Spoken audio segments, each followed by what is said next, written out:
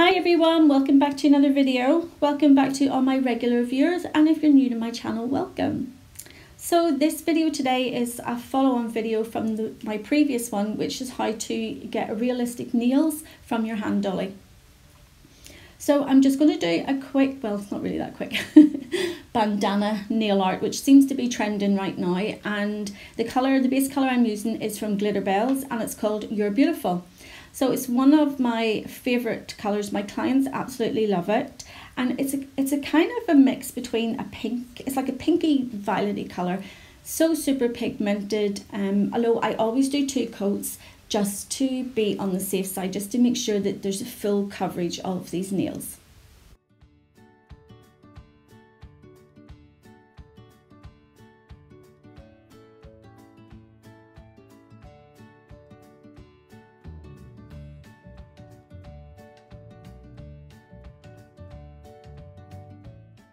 And as always, just to keep the length of the video down, because I never like them to be too long, I'm going to do the second coat off camera.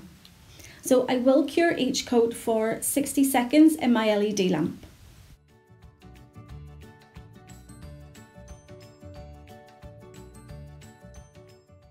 So now that I've cured both coats of the You're Beautiful gel polish, I'm going to go in with a non-white matte top coat. So the one I use is from Halo. And for anybody that has watched my videos, especially my regular viewers, will know if I'm doing any type of nail art, I always like to do it on a matte surface. So you can also achieve this by putting on just your normal top coat and then doing a light buff over will also give you a matte surface.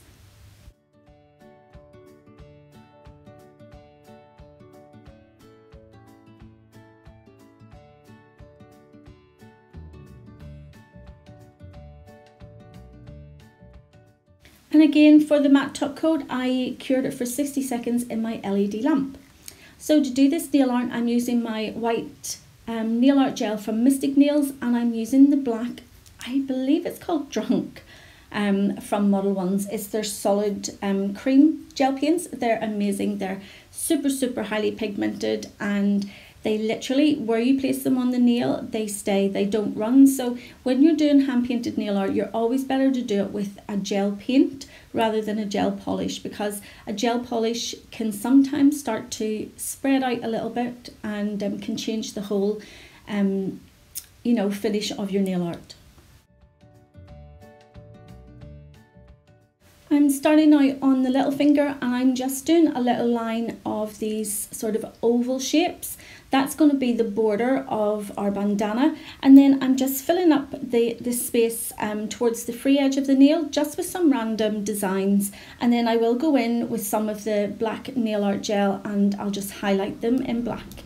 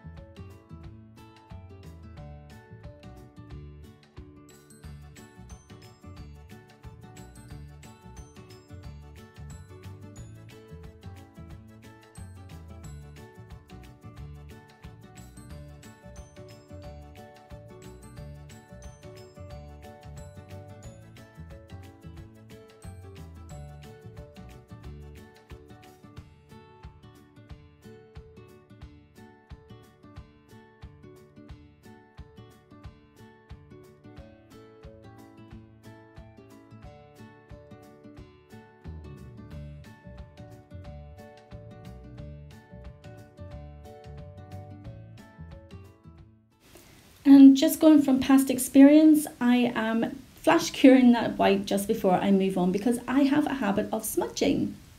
So once it's cured, I'm only going to flash cure it for like 10 seconds, and then I'm going to go in with my black nail art gel, and I'm just going to do an outline where we've done the oval designs. or where I've done the oval designs.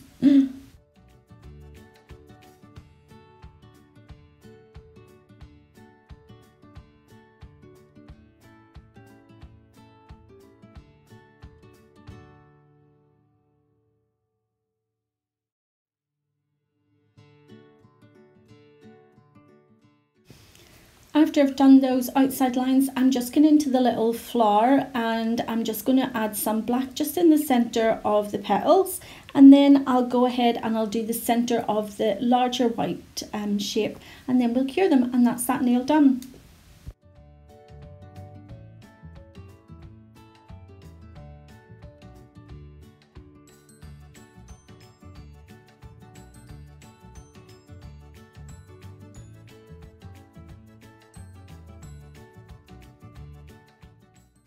Moving on to the ring finger now, and I always prefer to do the little border first and then fill in the space that's going to be the bandana.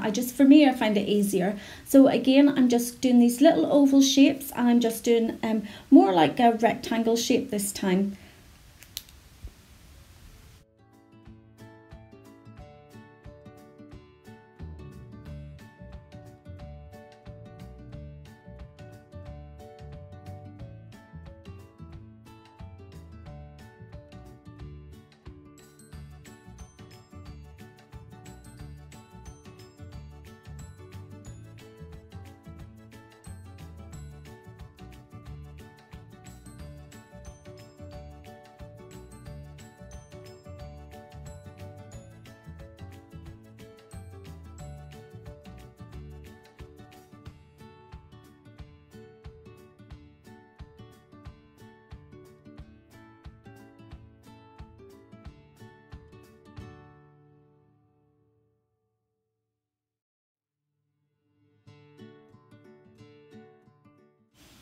So once I finish doing the little ovals, I'm going in with my, this is a Born Pretty striper brush. I absolutely love it. I think it was like £4 from AliExpress, and it did actually come quite quick.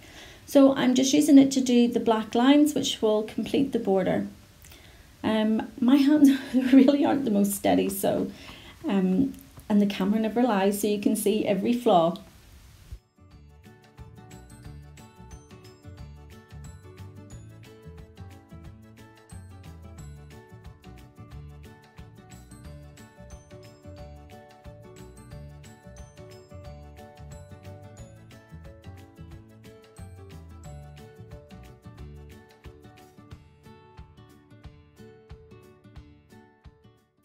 So now that I've done the border, I'm just going to go ahead now and I'm going to infill just that little space, that little rectangle, just with some random designs, and I'll add some dots and some more squiggly lines.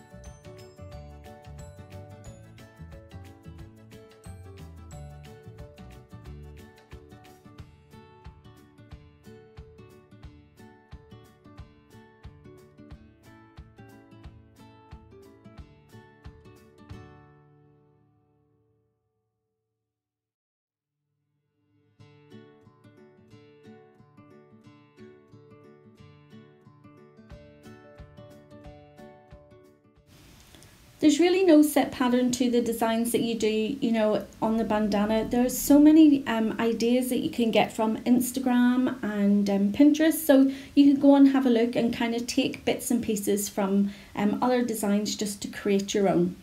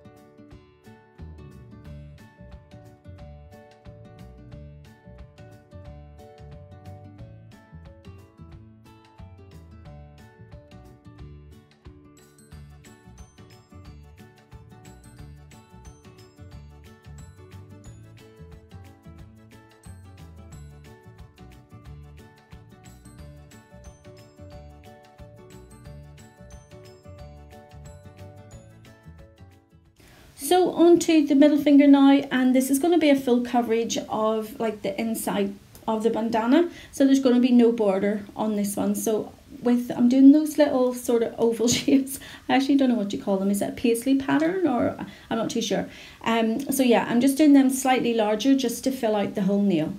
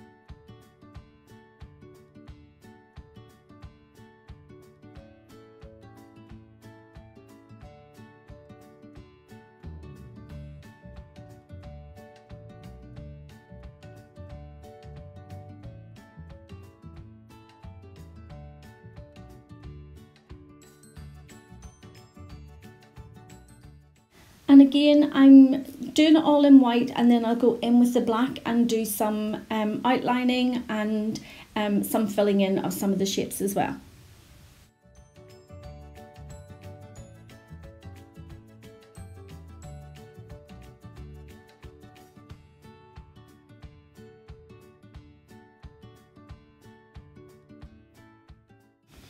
So I'm going to let you just watch how I finish off the nails, and then I'll come back at the end.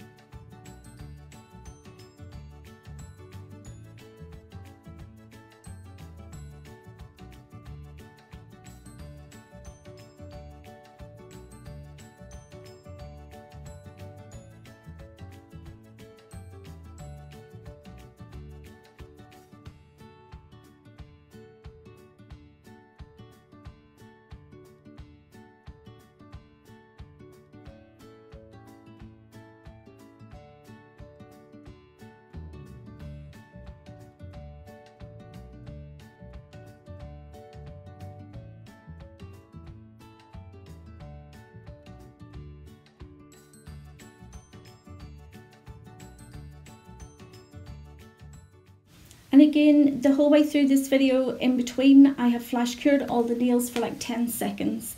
So onto the index finger now, and I'm going to go ahead and I'm doing a little diagonal slice of a bandana. So I'm going in with the little oval shapes, and then I'll outline those with the black, and then I'll fill in just the middle of that stripe with all the little shapes that I've used on the other nails.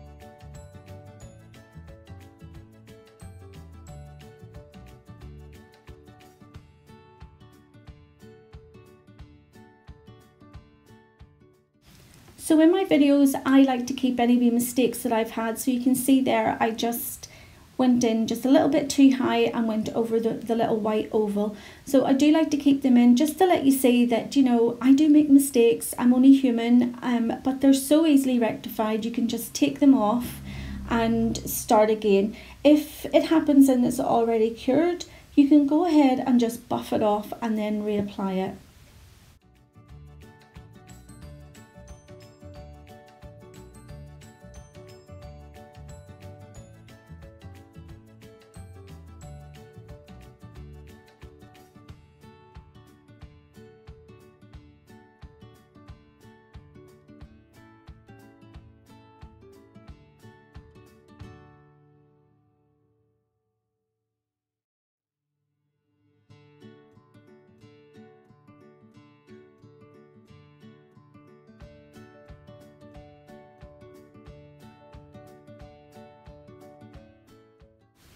Okay, so I'm definitely human and I've made another mistake. So yeah, you can see I just literally rub it out with some acetone and start again.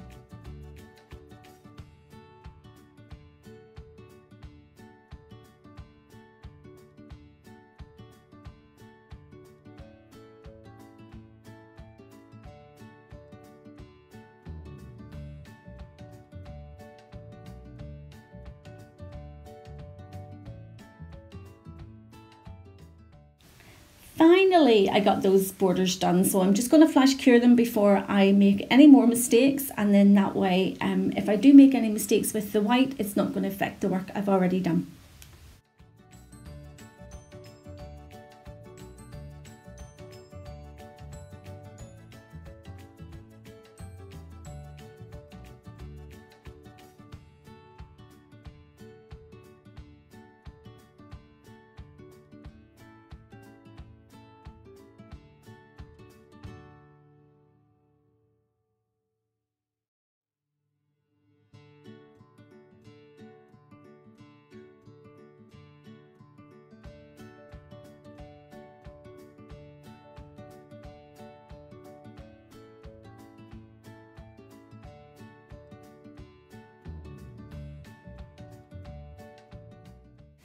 So I'm going to fill this nail in just using some of the designs that I've used on the other fingernails, and I'm just going to go ahead and let you swatch it, and I'll come back at the end.